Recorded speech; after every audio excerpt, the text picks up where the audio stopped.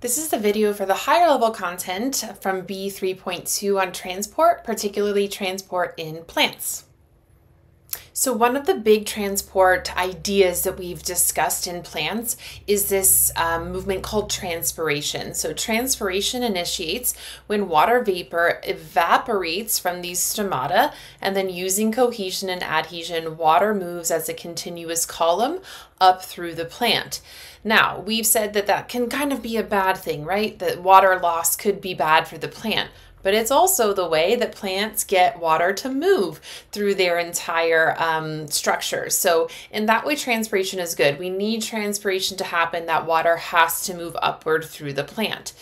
However, transpiration can sometimes slow down or stop. And there's a few reasons for that. One is that the outside air might be really humid. Water will only evaporate here if there's a difference in water potential. So like if it's very dry out here and moist inside the plant, that will drive fast rates of evaporation. But in times where it's very humid out here, transpiration will cease. Perhaps transpiration will cease when the stomata close. So stomata are those openings on the underside of the leaves that allow gases in and out. And then of course water leaves in the same way. But at night, when the plant isn't photosynthesizing, those stomata tend to close because gas exchange isn't necessary. And so that can stop transpiration, along with any times when the plant has lost its leaves. So I'm thinking about when winter is coming or something happens with the plant.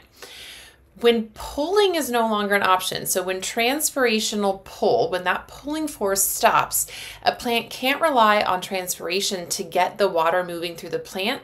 It has to push the water in through the roots and create all of this force that originates from the bottom of the plant instead.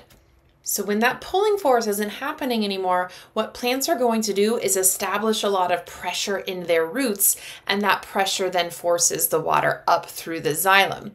So the way that they're going to do that is that they're going to use active transport to pump mineral ions, I have them here in red, actively pump mineral ions from the soil into their roots. And of course that requires energy because we're going up the concentration gradient. Well, what always follows a high solute concentration? That would be water. So that water moves into the roots via osmosis. And you can imagine this root blowing up with water that increases the pressure, forcing pressure up through the xylem, or forcing that water up through the xylem. And that concept of pressure is also going to be really important here as we move into a different part of the plant's vascular tissue, and that's something called the phloem. So the phloem doesn't necessarily help transport things upward like the xylem. It can go upward or across or down. The phloem is going to take materials from source to sink. So source is wherever carbon compounds are being made. So like maybe this is a sugar being made in the leaf, and it's going to transport them to wherever those carbon compounds are being stored. Okay, so we call that the sink, and we're always moving here from source to sink. So let's take a look at how that might actually play out. So here I have a source cell. I'm just going to say it's a leaf and it's making a carbon compound like a sugar. That is going to be actively pumped into the phloem. This is something called phloem loading. It's an active transport process, okay? And that creates a high concentration of carbon compounds in the phloem. Again, what loves to follow a high concentration of solutes? Water. And that water is going to come from the xylem, and it's going to move via osmosis into the phloem.